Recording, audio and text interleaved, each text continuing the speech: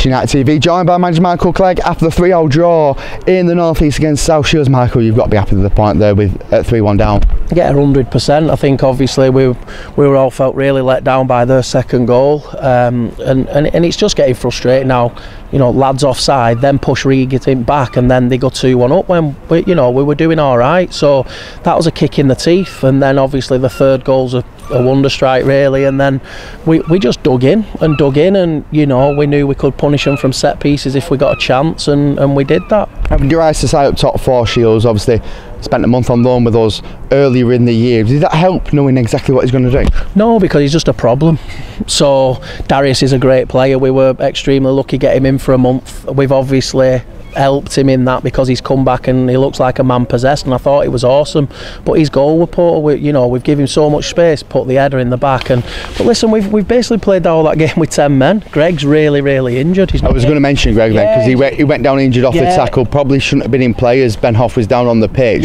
But then it's from his own man, but then he's really injured, and you could see it from Clegg with his movement around the area. It wasn't what we used to. Yeah, exactly. So that was tough for us, but we just dug in, and like I say, I was really upset with the ref last week at Lancaster, and I've been really upset with him again today.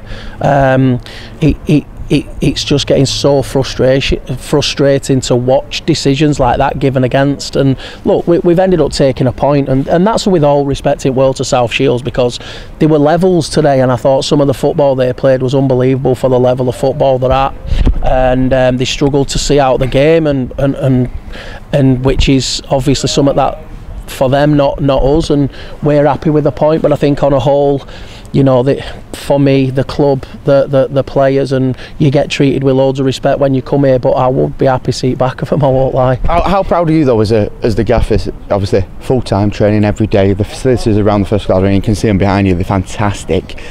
We've more than well and truly to hold our own here when we're training on a Tuesday and a Thursday, when the lads are fit or when the lads are ill at a school. They've got their own training ground there. How proud does that make you as a gaffer? Yeah, of course, it makes you extremely proud, and I think what you get from this bunch is you'll always get 100%.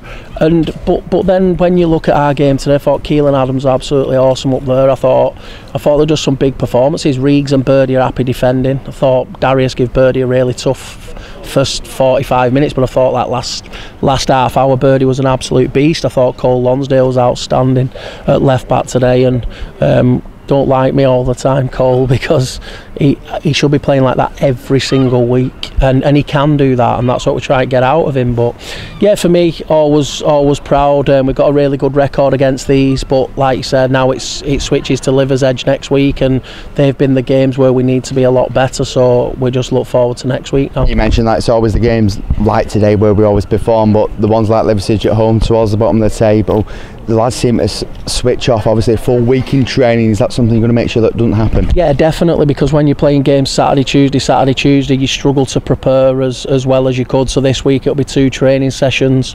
We need to make home a fortress now, and we'll be going right for the throat next Saturday, definitely. And I think that's something that we've got to get better at. So I think for me, it's one game at a time. We're a little bit behind where I want us to be as a group, but obviously this week Joel's gone, Dan has been injured, so we'll hopefully have him back next Saturday, but we may look to bring in like a forward type player over the next week or two if we can.